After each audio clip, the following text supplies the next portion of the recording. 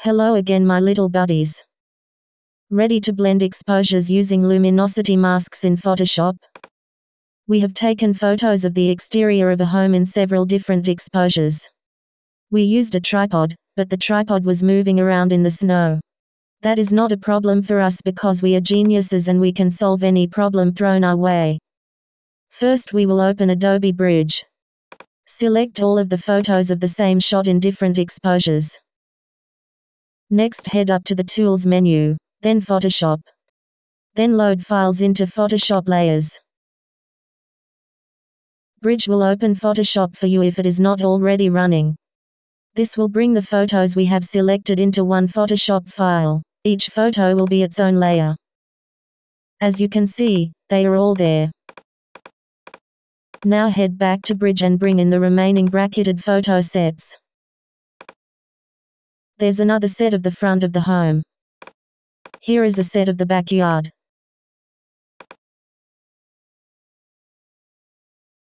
And here is a set of the back of the home. Well done. First, we will start by putting the layers in the correct order. We would like for the darkest of the exposures to be at the top and the lightest at the bottom. Since our tripod was moving around, we will need to align these photos. Select all of the layers, click Edit, then Auto Align Layers. Make sure that Auto is selected and click OK. Wow! All of the layers are now aligned. Let's start blending them using luminosity masks. With the top layer selected, go into the Channels tab, hold down the Command key and click RGB. This will make a selection based on luminosity. Head back to the Layers tab and click to make a layer mask over the top layer. Now we want a large soft brush for painting on the layer mask. Lower the opacity of the brush. Now we will just paint in the parts that seem a little too bright. Nothing seems too bright here, so let's merge the top two layers and create another luminosity mask. We lose quite a bit of color between these two exposures. We will just brush over the home to bring back in some color. There is also a bit of ghosting in the trees. This happens when the branches are moving in between photos. We can brush over the trees to get rid of that ghosting effect. Looks good. Merge the top two layers.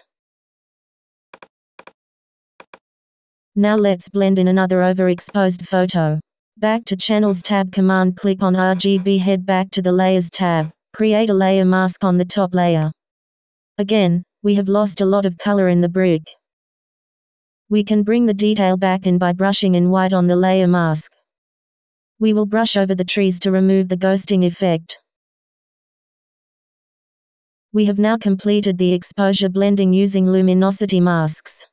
We need to crop off the transparent portions of the image. Those were created when we auto-aligned the layers. Usually this would not happen, but the damn tripod was moving around in the snow. That is reason number 36 that I hate winter. Now let's correct the contrast. Click to create a levels layer mask. While holding the Option key, pull the left slider to the right until you start seeing black come through on the image. There.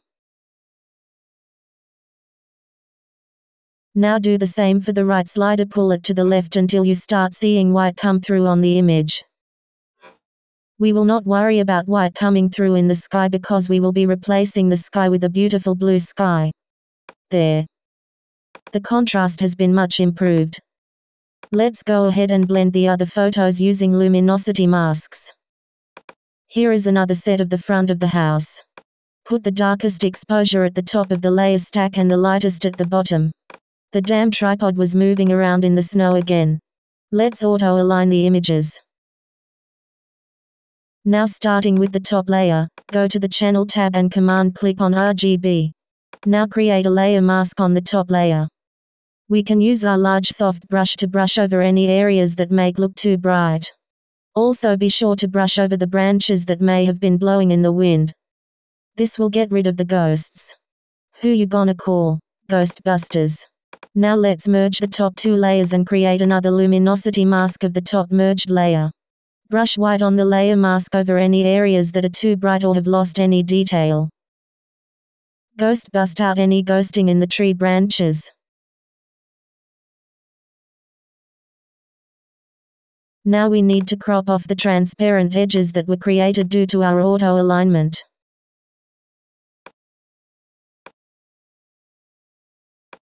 Now let's add some contrast. Click the Levels icon in the Adjustments tab. Hold the Option key and drag the left slider back and forth until you see just a little of black. Now do the same with the right slider, pull it left until you see a little bit of white. We will ignore the white in the sky because we are going to replace that with a blue sky. Next photo. Make sure the darkest image is on the top of the layer stack. We need to auto-align the images due to the stupid snow. Create a luminosity mask of the top layer with the Channels tab. Looks good. Merge the top two layers and create a luminosity mask on that merge layer. The trees look a little too light, we will brush over them lightly. Oh man, that little tire swing was swinging in the wind. We can fix that.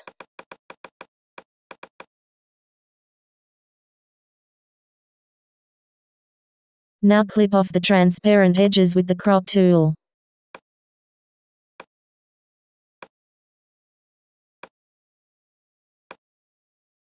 Fix the contrast.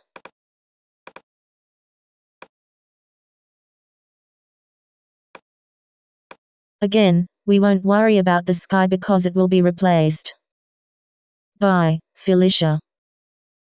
See how much better that looks. Now let's work on the back of the home. Put the underexposed image at the top and the overexposed image at the bottom of the layer stack. Start the luminosity mask routine. Oh, wait, we forgot to align the images. Select all the layers and auto-align them.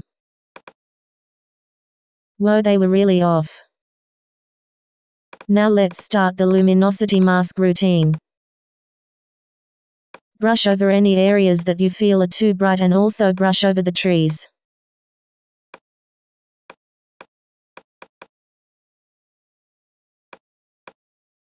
Merge the top two layers and do it all over again. That is way too bright and we have lost a lot of detail, but we can bring it back. Brush, brush, brush. Brush, brush. Now let's crop off the transparent edges. Crop, crop, crop. Crop, crop.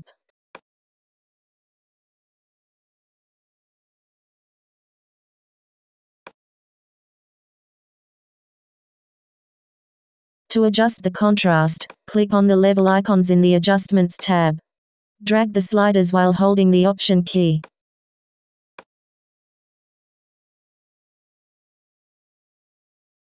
See how much better that looks. Before contrast. After contrast. Okay, let's start back at the first photo for the finishing touches. We want to add in a blue sky so this photo isn't so depressing. I will choose these clouds.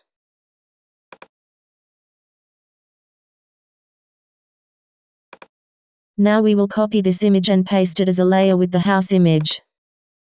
Flatten the image, then make a copy of that image. Paste the clouds image onto its own layer. Now we will use transform to place the clouds where we would like them to be.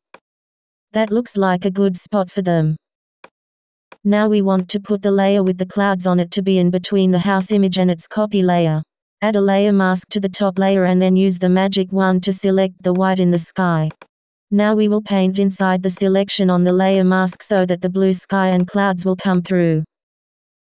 Be sure to make your brush a little harder so that you don't end up putting some sky in the snow on the roof. Just one more reason why snow sucks. Now I will carefully brush in the sky without brushing over any snow on the roof. You can brush in a line by clicking somewhere, and then holding Shift and clicking somewhere else. It will paint along the line from your first click to your second click. I can't wait for springtime. Then I won't have to deal with all these snow issues. The damn tripod can't be stable in the snow, and I can't paint in a blue sky because of the snow on the roof. It's bullshit. Bullshit, I tell you. While I am brushing over the layer mask to bring the sky in, would you like to hear a joke? No? Well, too bad. Here's one. Where does a snowman keep his money? Do you know? Okay, give up yet. He keeps it in a snowbank. Ha ha ha ha ha. Okay, here is another one.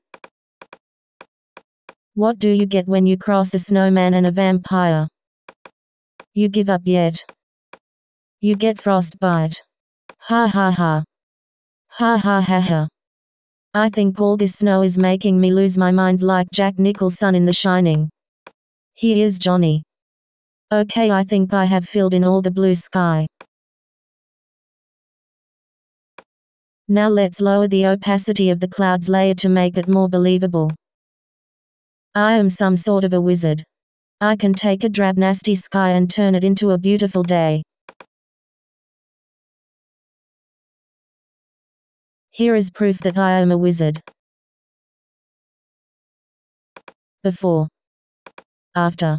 Now let's flatten the image and fix our converging verticals. See how the edges of the house appear to be leaning inwards? I know that this house is structurally sound, so let's straighten those vertical lines. Go to Filter and then click on Lens Correction. It may take a moment to load. Now go to the Custom tab at the top so that we can play with the vertical perspective slider.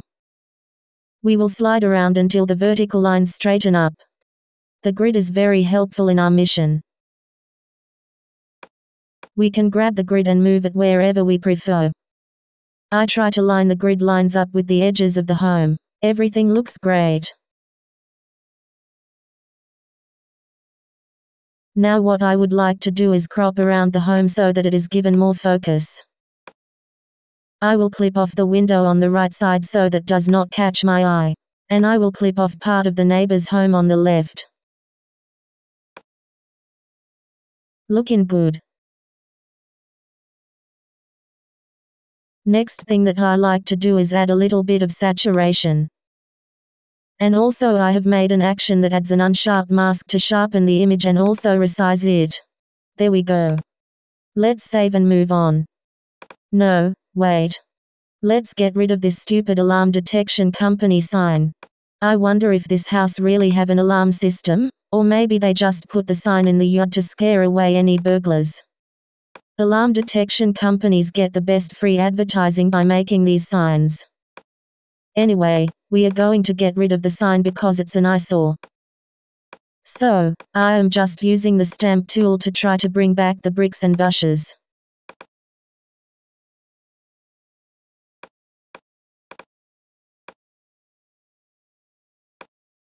Sign is gone. Poof. Alright, now I think we are finished.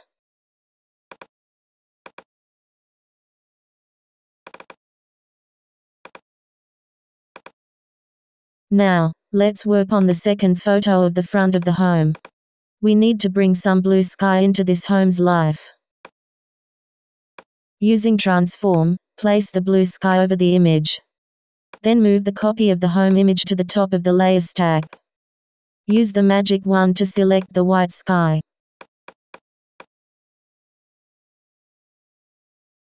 Now through the magic of technology, I will speed this part up. Wow, I am so fast.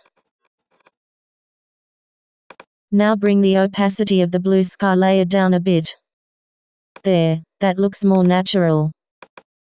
Adding a blue sky to the photos of your homes really improves everything. Life is good. Now let's fix the converging verticals with lens correction. Click on the Custom tab towards the top. Now move the vertical perspective slider back and forth until you straighten those vertical lines of the home. You may want to pull back just a bit. Sometimes if you make the vertical lines completely vertical, the house will look like it is leaning forward and we don't want that. Much better. Now let's get rid of that alarm sign. I once heard a story of a burglar that broke into a home without an alarm system. The woman woke her husband and said, "There's a burglar in the kitchen eating my homemade steak and kidney pie." The husband was worried and said, "Oh no, should I call the police or an ambulance?" Ha ha ha. Apparently, he did not enjoy his wife's cooking. Sign is gone. Let's crop off some of the edges to give more focus to the home. I will make sure to crop off the brick part of the front of the neighbor's home. There. Looking good. The image needs a bump up in the saturation department. Now I will use my action to add an unsharp mask and resize the image. All done, let's save and move on. Let's brighten up this nasty weather with a bright blue sky. Make a copy of the image and then paste the sky onto its own layer.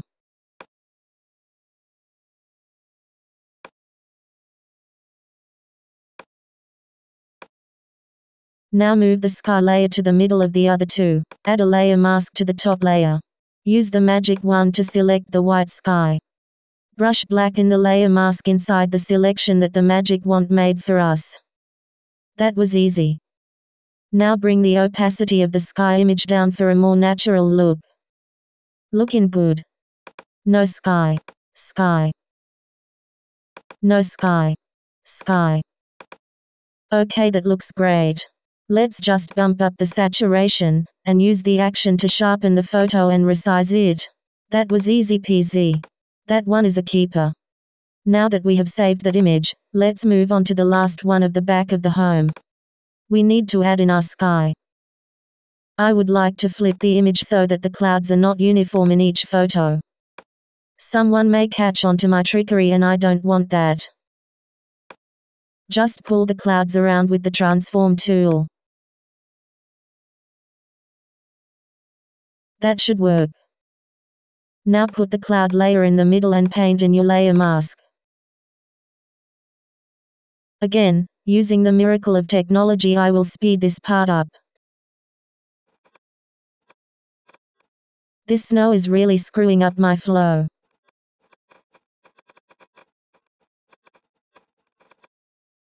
There. Bring the cloud layer opacity down. Very natural and beautiful, just like me. Gross day. Great day. Now let's correct the converging verticals with lens correction under filter. Hit up the custom tab. Slide the vertical perspective slider around until the vertical lines are straight.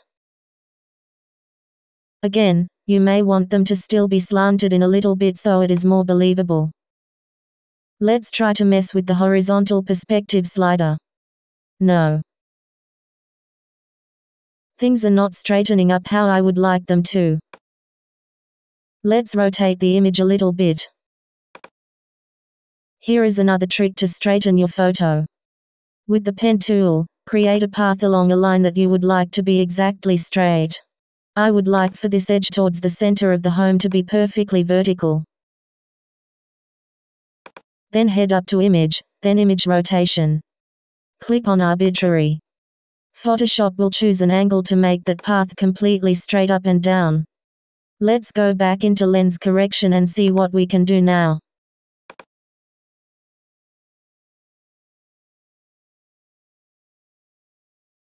Head back to the Custom tab. We can also rotate the image at the angle function towards the bottom of the Custom tab. It isn't easy to wrangle using the line in the middle of that tiny circle. Let's type in the number we would like. You can also use the arrow keys to bump the angle up or down in very small increments.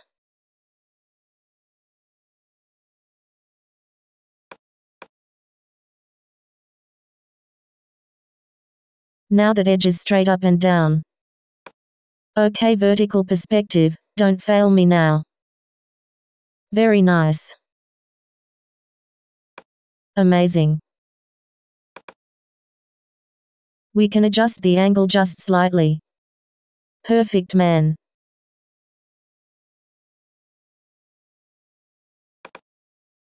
Now let's crop off the neighbor's house to the right, the black line across the bottom, and a little of the neighbor's house to the left.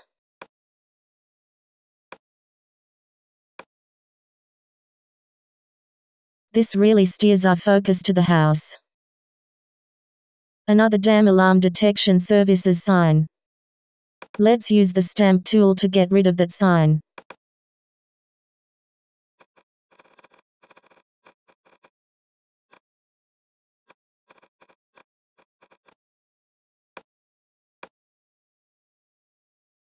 I'm not sure how I feel about that branch in the yard.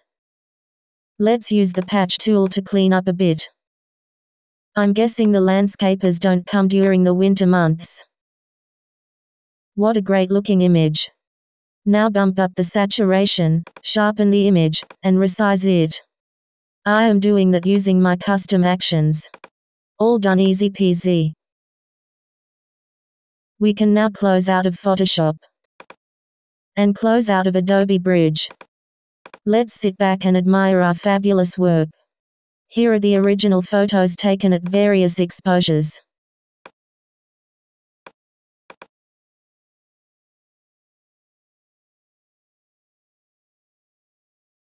And here is our final result. We blended the exposures, added a blue sky, increased saturation, corrected the converging verticals and sharpened the image. Oopsie. Here are the original photos of the other set of the front of the home, and here is the final result. Majestic. Now the original set of the backyard. And the final blended version of the backyard set. Lastly, here are the original photos of the back of the home. And here is our final piece of art. We have really outdone ourselves this time. Thank you for helping me blend these exposures using luminosity masks. I couldn't have done it without you. Come back whenever you feel lonely. I will always be here for you. All of my love.